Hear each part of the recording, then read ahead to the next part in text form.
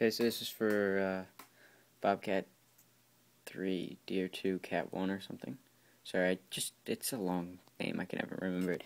You want to know how to mount the thumb that I gave him? I don't have the actual thumb, so I can't really show you, but I'll try.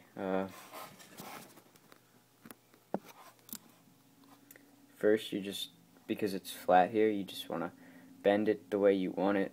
If you want it here, just bend that aluminum. As long as you don't bend it completely in half, you'll be fine. And just bend it how you want it. Take some super glue, hot glue, glue a little here, glue a little there. You can put it at whatever height. I mean, it's pretty self-explanatory.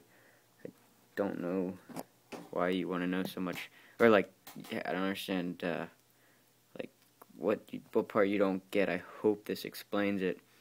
I mean, there's two flat pieces, a flat piece here, glue down, bend the aluminum pieces how you want it, bend the top one, and just glue it. That's how it is.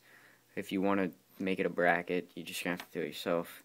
I didn't send anything to do that. Sorry if that didn't really help. I mean, I'm pretty sure that's all you need to know. I know this is a hydraulic thumb, but that's pretty much it. I mean, tab you glue down here, and tab you glue up top, and again, you just gotta bend it the way you want it. Should be good.